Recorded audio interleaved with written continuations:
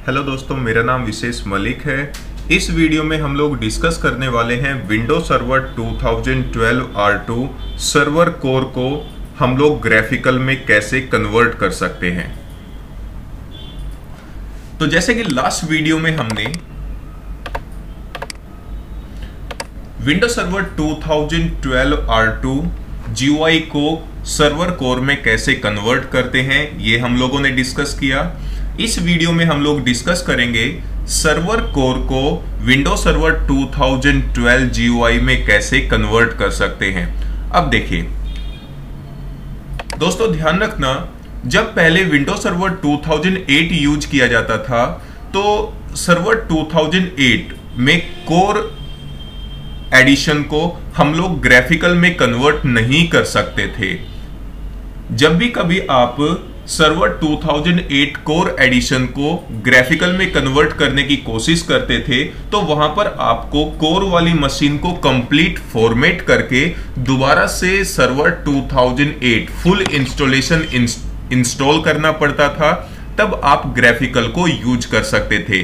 लेकिन Windows server 2012 में ये एक नया फीचर दिया हुआ है कि आप सर्वर कोर को विंडोज सर्वर 2012 में कन्वर्ट कर सकते हैं, जहां पर आप GUI के साथ साथ कमांड लाइन भी यूज कर सकते हैं। तो अब हम लोग डिस्कस करते हैं सर्वर 2012 सर्वर कोर को हम लोग ग्राफिकल में कैसे कन्वर्ट कर सकते हैं।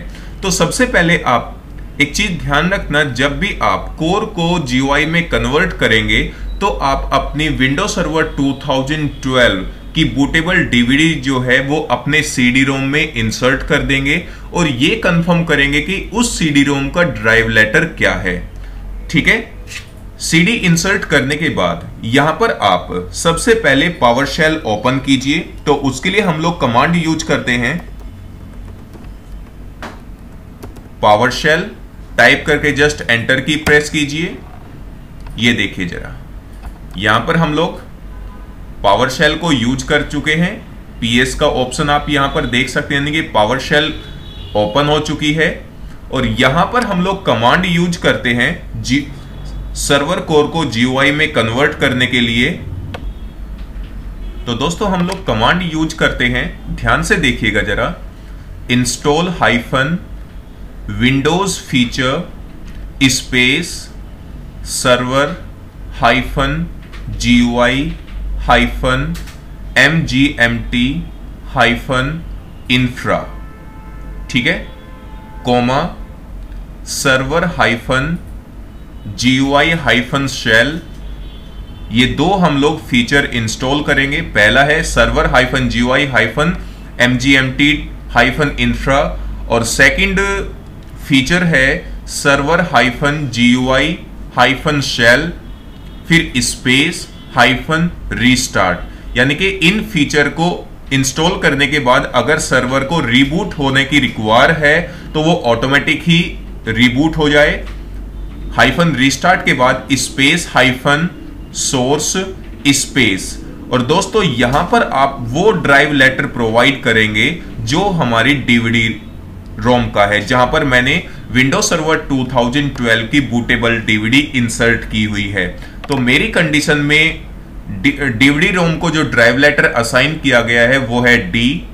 तो D://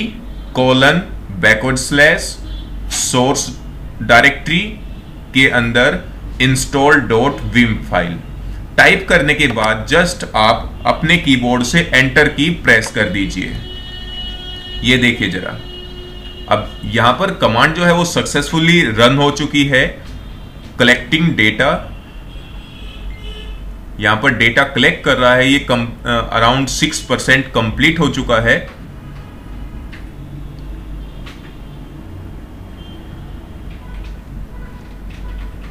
ये देखिए 9%, 10%। तो दोस्तों जब तक ये 100% कंप्लीट होता है तो तब तक मैं वीडियो को पॉज कर देता हूं और कंप्लीट होने के बाद दोबारा से हम लोग वीडियो को कंटिन्यू रखेंगे। ये 24% कंप्लीट हो चुका है तो यहां पर मैं वीडियो को पॉज कर देता हूं। ये देखिए दोस्तों 92% तक इंस्टॉलेशन कंप्लीट हो चुकी है।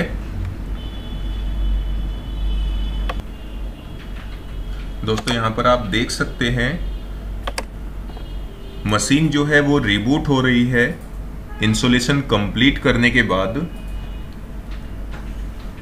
तो जब तक ये मशीन रिबूट हो रही है तब तक अगेन मैं वीडियो को पॉज कर देता हूं और कंप्लीट रिबूट होने के बाद अगेन हम लोग वीडियो को कंटिन्यू रखेंगे।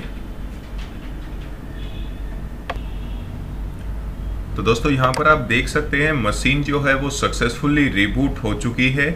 अब मैं यहाँ पर लॉगिन करने के लिए कंट्रोल ऑल्ट के साथ डिलीट की प्रेस करता हूं। ये देख सकते हैं आप यहाँ पर। अब एडमिनिस्ट्रेटर यूजर को लॉगिन करने के लिए जस्ट एडमिनिस्ट्रेटर यूजर का पासवर्ड प्रोवाइड कीजिए और आप अपने कीबोर्ड से एंटर की प्रेस कर दीजिए या फिर इस एरो पर भी आप क्लिक कर सकते हैं। ये देखिए जरा दोस्तों, यहां पर आप देख सकते हैं कि हमें ग्राफिकल मोड जो है वो प्रोवाइड किया जा रहा है। अभी ये प्रॉपर लोड नहीं हुआ है।